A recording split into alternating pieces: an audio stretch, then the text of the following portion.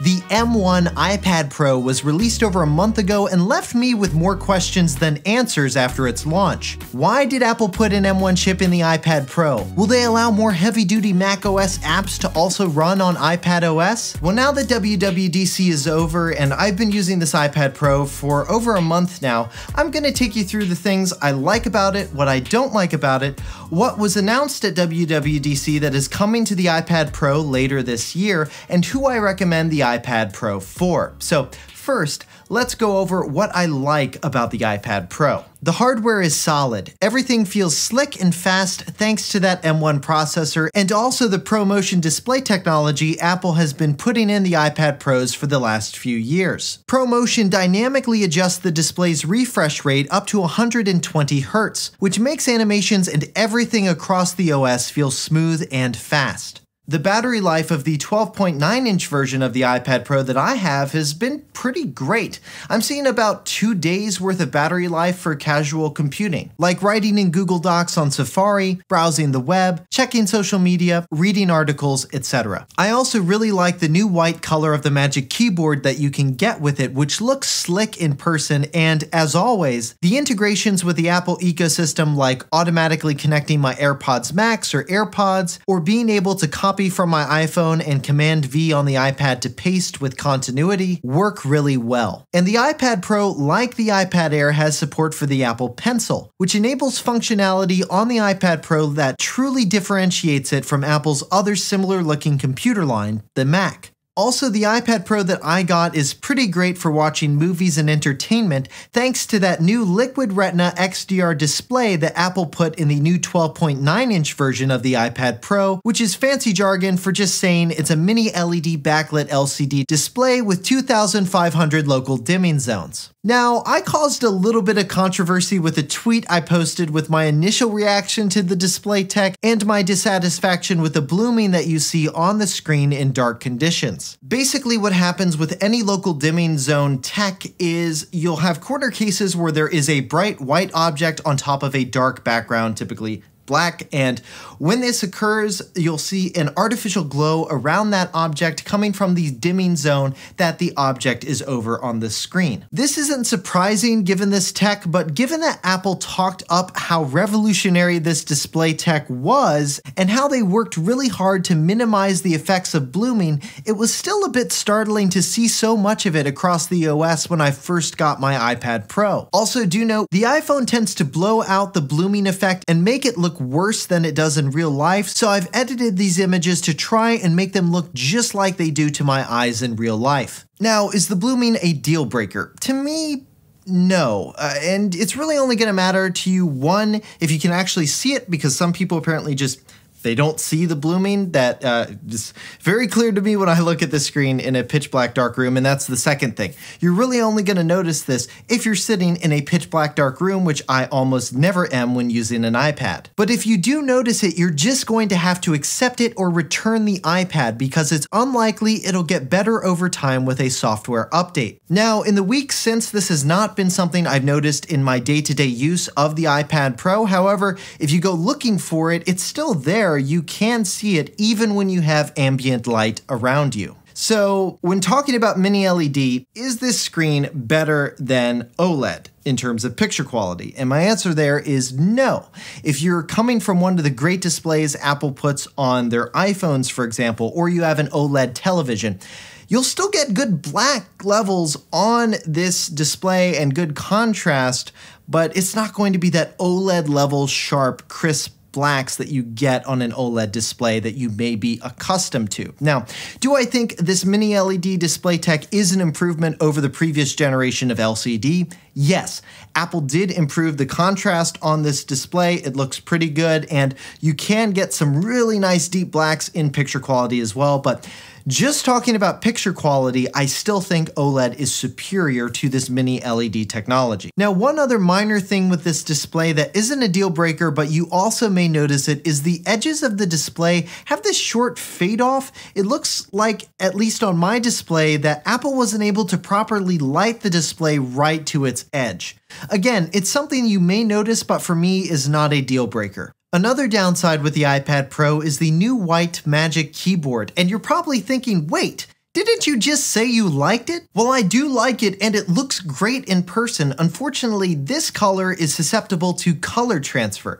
I accidentally left my AirPods Max case on top of the Magic Keyboard overnight, and when I woke up, I noticed there was some slight color transfer that occurred. And then, of course, I found all the warnings on the box, in the box, and on Apple's website that warned this could happen. This is common with polyurethane materials, but I wish Apple had done something to make this case more resistant to color transfer given the amount you pay for it. Moving on, let's talk about the M1 chip. Apple put the chip that has been powering their most recent ARM Macs in the iPad Pro, and they made a big deal about it. Like Tim Cook broke into the iPad development lab in the video they released for this thing. That's how big of a deal it was. I think a lot of people, when they saw that Apple was putting this chip into the iPad Pro, thought, oh, hey, maybe Apple's finally gonna do something with the iPad where you can do like more professional application development or, edit on Final Cut Pro on an iPad, which would be really cool. And, after WWDC, they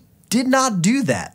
The improvements coming to iPad Pros and other iPads later this year include a better windowing UI, allows developers to take advantage of the higher RAM in some configurations of the iPad Pros, giving users more multitasking options, widgets on the home screen and the app library feature, which weirdly should have debuted last year but didn't, a new Quick Notes feature, and the new Safari, FaceTime features, and focus modes. Now, if you're a developer and you want to make iPad apps on an iPad, you are in luck, because Apple did announce this capability at WWDC with the new version of Swift Playgrounds. But keep in mind, this still does not address some of what developers wanted, which was something like running full Xcode on iPad OS. And there's really nothing that Apple announced at WWDC that made it obvious why they put an M1 chip in an iPad Pro, other than maybe they just had a bunch lying around, or they did have some larger plans and just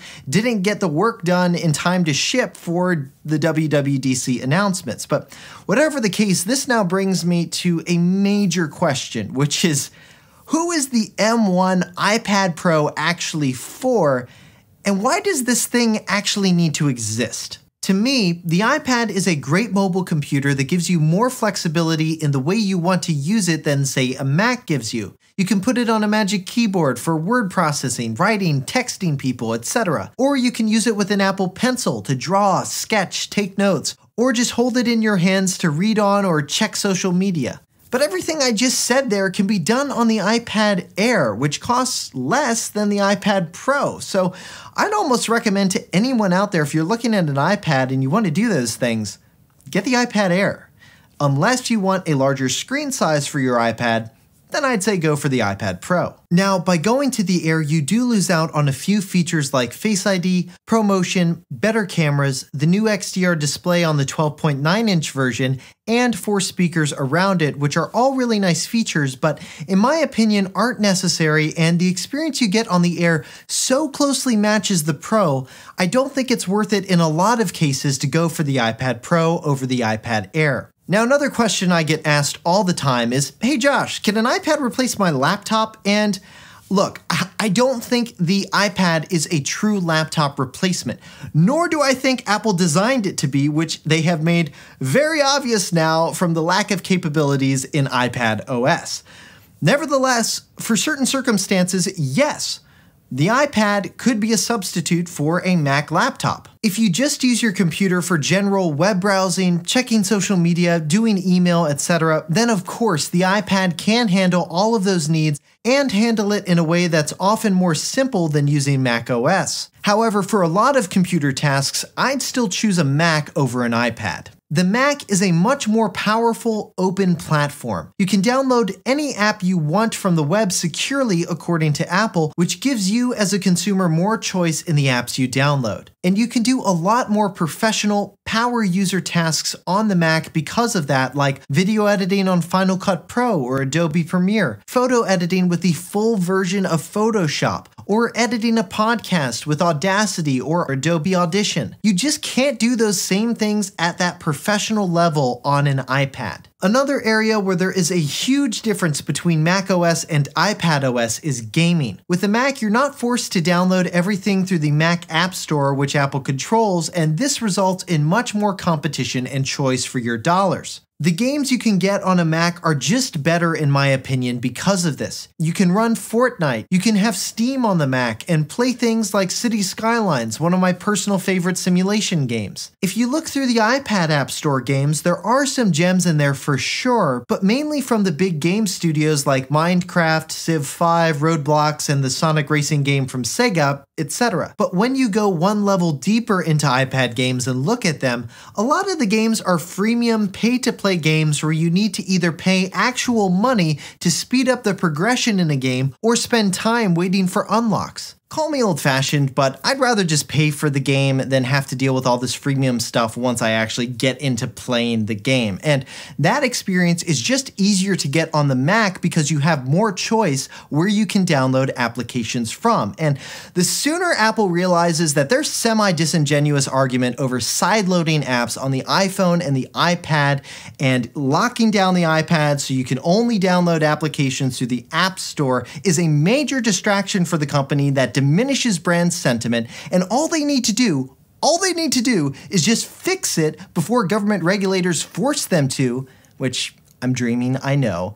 Apple users would actually be better off, especially iPad OS users. Back to the M1 iPad Pro. If you're still looking between a Mac and the iPad Pro, both can cost around the same price depending on the configuration. My 12.9-inch silver iPad Pro with 256 gigabytes of storage, 8 gigs of RAM, and bundled with the White Magic keyboard costs $1,548 US. A comparable MacBook Pro with 256 gigs of storage and 8 gigs of RAM costs $1,299, or about $250 less than my iPad Pro bundled with a Magic Keyboard. So if you're looking at an iPad but you're mainly looking to keep it in its keyboard configuration and you're not really going to use the touchscreen on it or its Apple Pencil capabilities, I'd say go for a Mac in that circumstance. Now, if you want the flexibility of the iPad's form factor and like iPadOS, but you don't need the 13-inch screen, don't forget to take a look at the iPad Air, which costs less than the similar-sized iPad Pro. We've done a 6 months later review on the iPad Air on our channel, so make sure to check that out if you're interested. So those are my thoughts on the M1 iPad Pro. Now, we'll have much more in our full 6 months later review of the device later this year, especially once iPadOS 15 comes out. We'll incorporate that into our review as well. So make sure you subscribe to the channel if you want to see that video or other videos on Apple products, like our recent 6 months later reviews of the iPad Air and the AirPods Max, both of which are great buys. I hope you found this video helpful and informative, and if you did and liked it, make sure you hit that thumbs up button below. For 6 months later, I'm Josh Tedder. Thanks for watching.